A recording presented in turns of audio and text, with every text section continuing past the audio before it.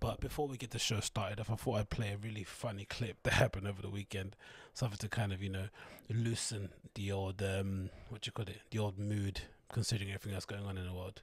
So this is a wonderful video that I'm sure most of you guys have probably seen already, but let's play it. I don't know if you just heard the ending of that interview or part of that interview by Kelechi, and what he said to you. What he said to you was, "There's no spin in this one. There's no spin in this one." I know you always try to be positive, but there is no spin in this one. That was an embarrassing defeat to a team that's down the bottom, struggling to stay in the division. I know teams down there, they'll be fighting for their lives. You know what I love about Ty on Arsenal Fan TV?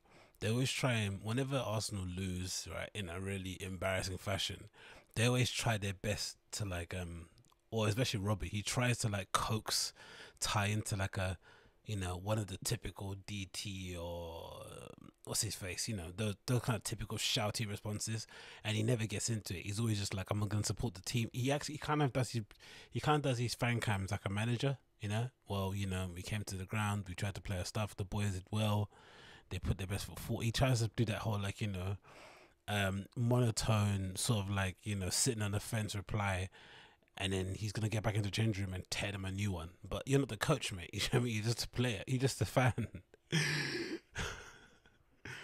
He never bites. He never bites. That is embarrassing.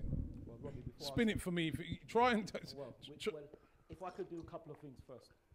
If I can do this, and say Black Lives Matter, and say thank you to NHS. Mo. I swear, man, this kid definitely gets, this man definitely gets dropped off at work, man. Like, he's something else.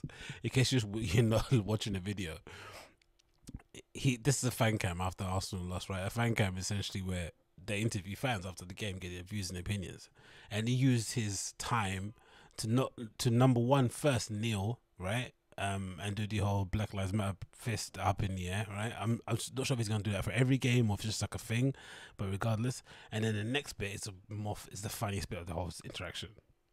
Mopo, you are an absolute disgrace. You're a cheat. I hope Brighton get relegated.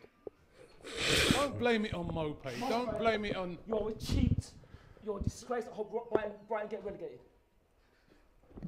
Mopai is a cheat. He's so angry he can't even get his words out. You know what the funny thing about it is? That it's obviously, it's funny to laugh about it, and Arsenal fans are just the gift that keeps on giving. But if you actually watch the game, the Mope challenge on Bernd Leno isn't even that bad. It's a bit of a nothing challenge, right? The ball goes over the top, it sort of bounces heavy, or it sort of bounces twice up in the air. It's the sort of ball where the striker thinks he can get it, and the goalkeeper thinks they can catch it before it kind of, leaves the area, leaves the box. He jumps up to go get it. He doesn't know where he's, he doesn't have good spatial awareness in that regard. Murphy sort of leans into him, and as he's falling down, he's knee gives way and he buckles underneath it, right? Don't get me wrong, it's a bitch of an injury. It's gonna one of those niggling injuries, to do with ligaments that's gonna, put you out for an annoying period of time. It's the sort of thing that ligaments are those weird things where when you injure them, you then remember, it's a stark reminder as to how often you use your ligaments, right? Even in movements that are not that obvious to the naked eye, right? So it takes some time to actually get it back to where it needs to get to. But you have to be really patient with the rehab. So don't get me wrong, it's annoying, and Leno is an important player for Arsenal now, with Arsenal being as shit as they are, their best, same like what United went through, right? When we were going through our shit period, our best player was David De Gea. So they're going through the same thing too. Ben Leno's their guy, their main, their quote unquote talisman, which is fucking nuts to say.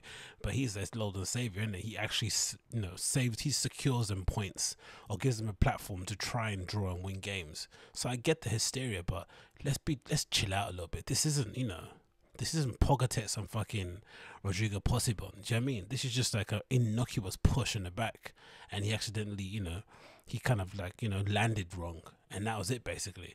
And then in typical Arsenal fashion, they implode, they let it get to their heads, Mopé rattles them, Brighton end up equalising, and then guess what, right at the death, the moment, Mopé ends up scoring a really well taken goal to win the game in typical Arsenal fashion. And then you got someone like this, right, one of their fans just absolutely going in on Mopé, just mad as hell.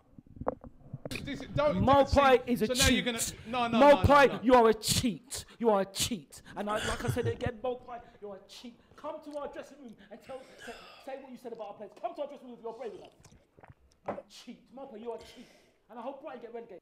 Imagine Mope getting offered out by Ty and feeling intimidated. What would you think of this, right? It's just, and again, it just adds more fuel to the fire, right? I'm sure other fans, no, not other fans, I'm sure other players from rival teams are going to be watching these things that go viral on social, and they're going to be really amped up to try and, essentially turn over Arsenal so they can elicit the same response.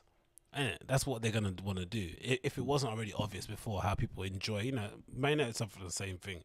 We have teams turning up, like, West Ham's a good example. West Ham get rolled over week in, week out, and then suddenly whenever Man United comes to town, they all turn into fucking, Brazil in the 70s. It's fucking annoying. But it is what it is. What can you do? It's just funny, man. Like, you never see Ty reacting like this after the game, like in response to how badly Arsenal played. It's always to do with other people. The wind, the grass was too long.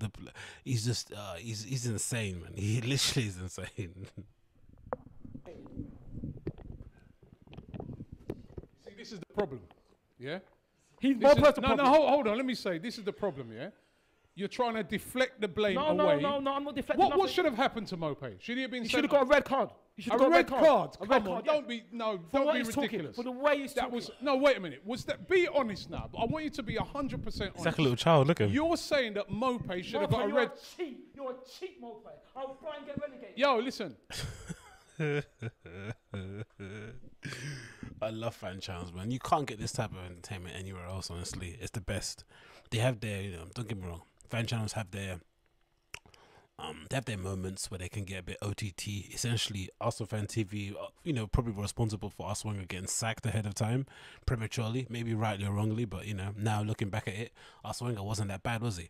But all in all, they do give actual fans a voice, and it's good to see that, but some of the characters they have on this channel, man, it's just out of this world. And Ty is one of my favorites, actually, even more so than the other mainstays. I love Ty because just whenever you think whenever you think he can't get more deluded, whenever you think he can't spin something a little bit more, he just surprises you, and that was a big surprise. But yeah, big up Ty, man, from Arsenal Fan TV. You are a legend, sir, a legend.